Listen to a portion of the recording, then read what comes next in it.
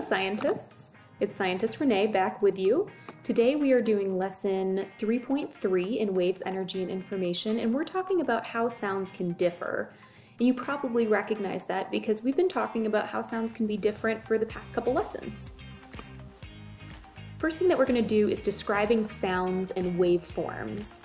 Now, I remember that word waveforms that we talked about. That was like that squiggly line, and you know what? I think I saw a waveform on this first slide. So what are a few things that we've learned about the ways that sounds can be different from one another? Take a second and either write down some of your ideas or tell somebody in your house. You can pause the video while you do that, and I'll see you in a second. Now, you probably remembered that we know that sounds can have different volumes, and we know that sounds can have different pitches. And that does different things to the waveform. And so this chart lists some of the words we've been using to describe a sound and what the waveform for that sound looks like.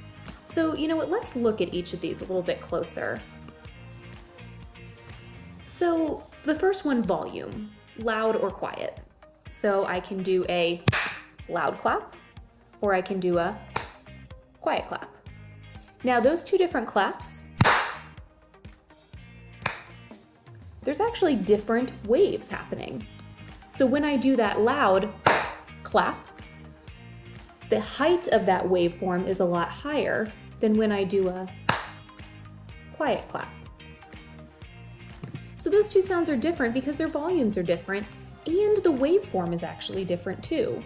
That waveform would be taller if the volume was greater, or shorter if the volume was lower. Now let's talk about pitch, which is what we talked about in our last lesson. So if I am talking to a dog, sometimes I notice that the pitch of my voice changes. And I might say, "Hi doggy, hi doggy." Or if I was gonna change the pitch, I could also say, "Hi doggy, hi doggy." And those wavelengths would look different too. So when I say, "Hi doggy," I want you to picture in your brain, what do those waveforms look like? Is it different than when I say, "Hi doggy"? So think about, the pitch is about the wavelength. It's how squished together, how far apart those wavelengths are. So when I say, "Hi doggy," those waves are a lot closer than when I say, "Hi doggy." And so the sample waveforms on this chart help us remember what amplitude and wavelength mean. And with a little bit of practice, you are going to know these right away. Now, we're actually going to go back into a reading that we've done before, or rather a reading from a book that we've done before. So we're going to use our reference book again.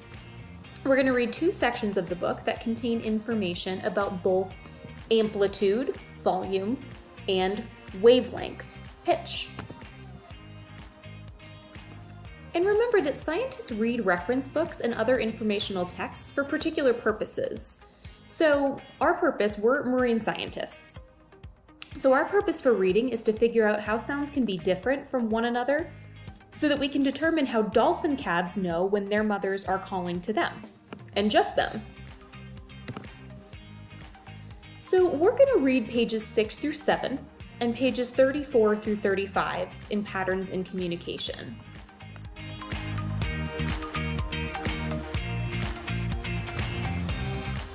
All right. So let's bring this a little bit bigger. And I'm going to read to you pages 6 and 7. Information that travels as waves. For communication to happen, information has to pass from an animal to one or more other animals.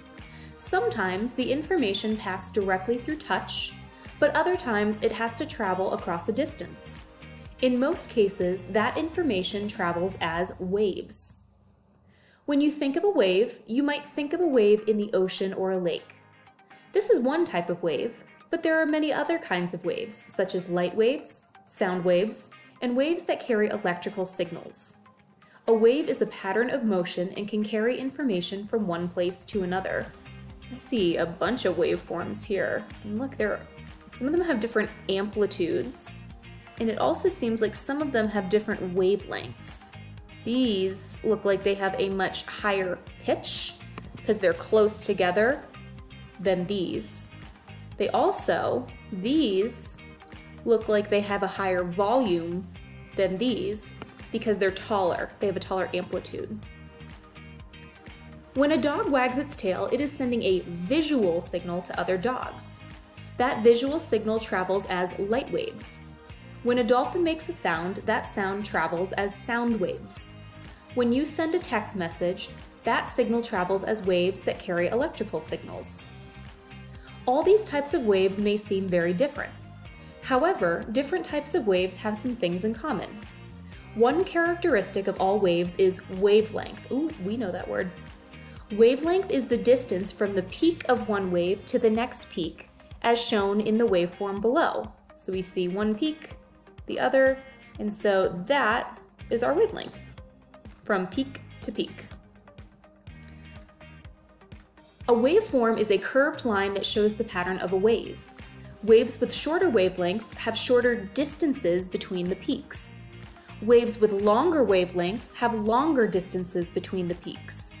In a sound wave, the shorter the wavelength, the higher the pitch, and the longer the wavelength, the lower the pitch. Another feature of all waves is amplitude. Amplitude is related to how much energy the wave has.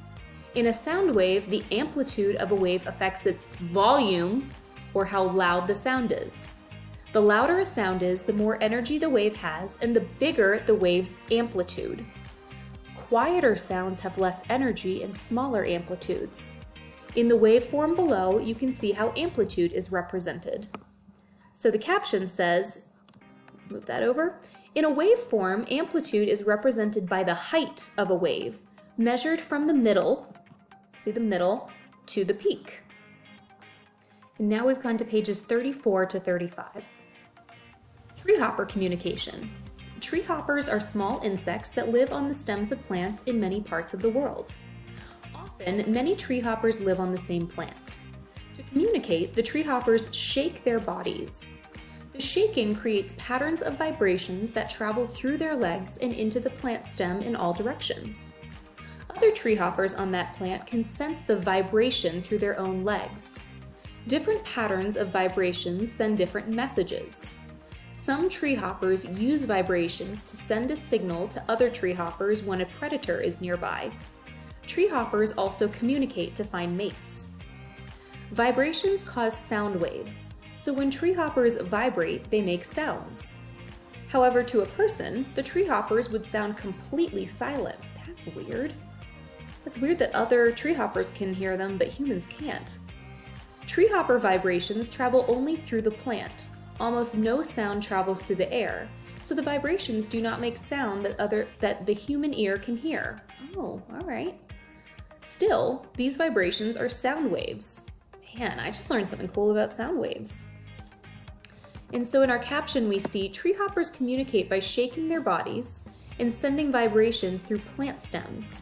So I'm visualizing this guy shaking his body and then that vibration going through that stem.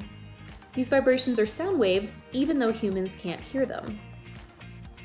This group of treehoppers may be sending each other signals that people can't hear. It's a really cool thing to think about on how all these different ways that animals have to communicate that are different from the way humans do. Now on the next page, scientists use special tools to measure the sound waves and turn them into sound recordings that humans can hear. By doing this, scientists have found that treehoppers make many different sounds. Treehopper sounds can differ in amplitude. The amplitude of a treehopper's sound depends on what kind of plant stem the treehopper is sitting on. The amplitude of the sound is bigger on hard plants, which means the sound produced is louder. Hard plants. I guess I'm picturing like a tree trunk. The amplitude of the sound is smaller on wet or soft plants, which means the sound is softer. When I hear wet or soft plants, I think of almost like a grass or some plant that I can kind of spring back and forth with my hands. Treehopper sounds can differ in pitch too. Some treehopper species make sounds that are pure tones. I don't know what that means. Oh, a pure tone is a sound that has one constant pitch. Other treehopper species, like most other organisms in the world, make more complex sounds. For example, some treehoppers make a series of clicking sounds that change in pitch. Complex sounds can be made up of many pure tones together, with different pitches happening all at once. That's pretty cool. So we've wrapped up our reading. The next thing that we're going to do is some sorting on the Amplify platform. So we're going to stop the video here and start a new video. I will see you very soon. Hey everyone, welcome back. So we just did a reading from our reference book and we just heard some examples of animals using or having different pitches and different amplitudes in the waveforms that they make. So we're going to do some practice with sorting sounds now. In Amplify, we have something called the sorting tool. In the sorting tool, there's several of them, and we can actually drag things around. That's going to help us show our ideas about how sounds are different. So the first thing that we're going to do is we're going to sort images to show how volume and amplitude are related. We're going to decide which images show loud sounds and which show quiet sounds. We're going to place each image in the correct column. So I'm going to go to the sorting tool, and it looks like I have this side is loud sounds, this side is quiet sounds, and I've got some different pictures here. First thing I'm going to do is click and look at the instructions. The instructions tell me look at each image and decide whether it represents a loud sound or a quiet sound. Do. Images with purple dots go in the purple spaces, and images with red dots go in the red spaces. We're going to place each image in the correct column. Well, I tell you what, it looks like we have low volume level, sound wave, high volume level, sound wave. So this first one, low volume level, it has a pink dot, so it's either going to go here or here. Take a second and say out loud if you think it should go in loud sound or quiet sound. I bet you are telling me that this should go in the quiet sound because it's a low volume level. If the volume is low on the TV, it's really quiet. And you know what? Let's look at this one next because it's a pink dot. High volume level. Well, if the TV is on high, I think that's going to be a loud sound. Now we have two different images of waveforms. So I've got a taller image and a shorter image, different amplitudes. I want you to say out loud where you think I should put this one. I bet you got this right, and I bet you said quiet sound for this. Because if I look at these two images, I've got very low amplitude here, and we know that low amplitude happens when it's a quiet sound. I've got higher amplitude here, and we know that higher amplitude, we saw this in the simulation, is a louder sound.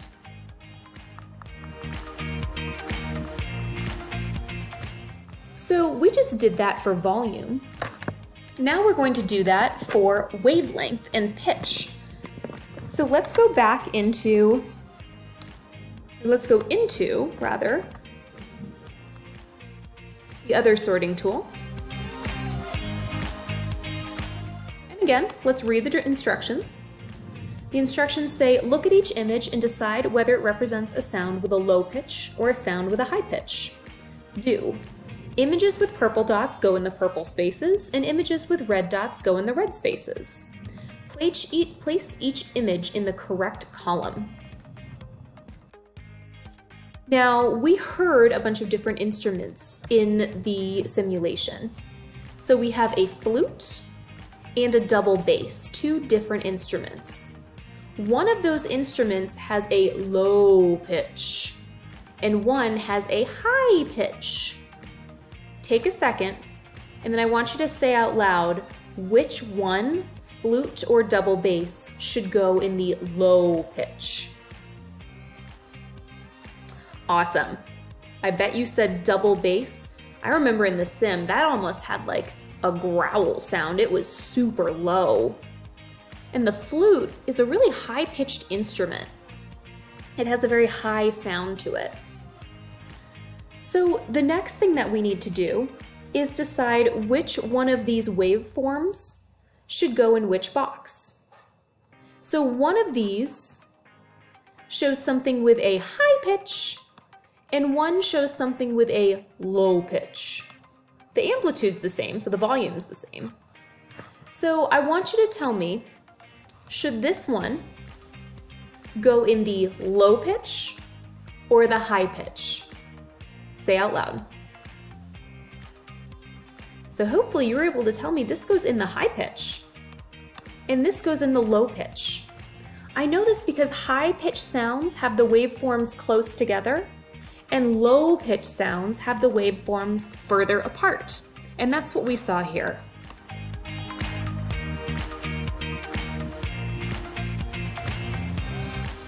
So let's go back to our investigation question. What are some ways sounds can be different from one another? Well, I know we talked about volume and pitch. Those are two ways that sounds can be different from each other. Now, what makes the volume of sounds different?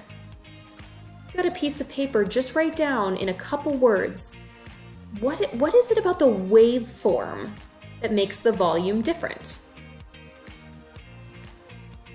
And then I'm going to have you do the same thing. What makes the pitch of sounds different? On a piece of paper, write down just in a couple words, what makes the pitch of what about the waveform makes the pitch different?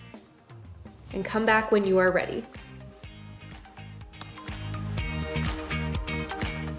Now, this is going to be a great way to check your answers that you just wrote down. So we're going to look at the arrow that shows amplitude in this diagram. How would you place an arrow? Oh, I'm actually going to pause there. Look at the arrow that shows amplitude. I see this orange arrow here. It's showing from the middle of the wave to the crest, the peak. And then the question is, how would you place an arrow that shows wavelength? Okay, I know that wavelength is the distance from one peak to another. So that makes me think I could draw an arrow like from this peak to that peak. And if you see here, that's exactly what has been drawn. I have an arrow from this peak to the next peak. So the diagram has changed because the wavelength arrow has appeared. It shows the distance between two wave peaks. This is my amplitude arrow. This is my pitch arrow. How loud it is, what the pitch is. And that brings us to two important ideas. So one, when sound waves have different amplitudes, we hear sounds with different volumes. When sounds have different wavelengths, we hear sounds with different pitches. Now we're going to do one last thing. So you need a piece of paper and you need a pencil. We are going to listen to a really fun sound, and you're going to use what you know about amplitude and wavelength to first visualize what the waveform for the sound looks like, and then draw what you visualized. So I'm going to play this clip twice. So listen I'm going to ask you to listen carefully. The first thing I want you to do is just close your eyes and listen. And then I want you to visualize, what would the sound wave look like? We're going to draw it after, but this first time, just listen please and visualize.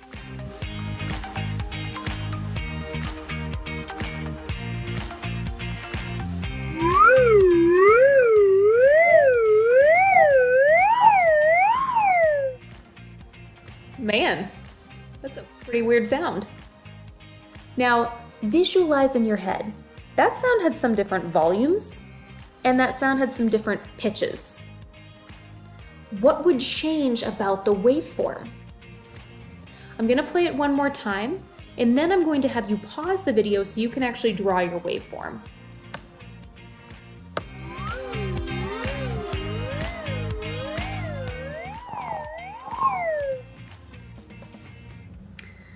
Now, have out your piece of paper. I'll play it one more time, and then you're gonna pause and draw.